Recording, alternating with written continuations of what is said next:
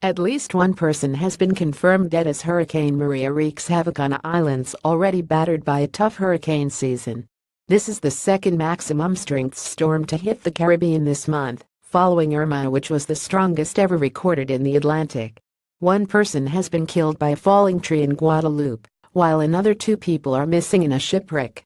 Shocking photos show the scale of the natural disaster on Martinique, with buildings torn apart and rocks hurled onto roads. Around 80,000 people in Guadeloupe are thought to be without power.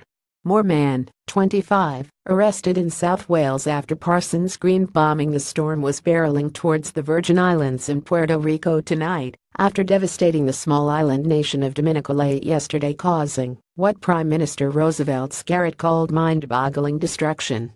At Category 5, Maria is at the top end of the five-step Saffir-Simpson scale and is carrying maximum sustained winds of 160 miles per hour, the U.S. National Hurricane Center said, describing Maria as potentially catastrophic.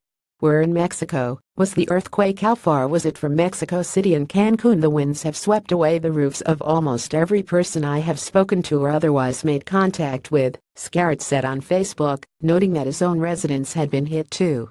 He added that his focus was now on rescuing people who might be trapped and getting medical help for the injured.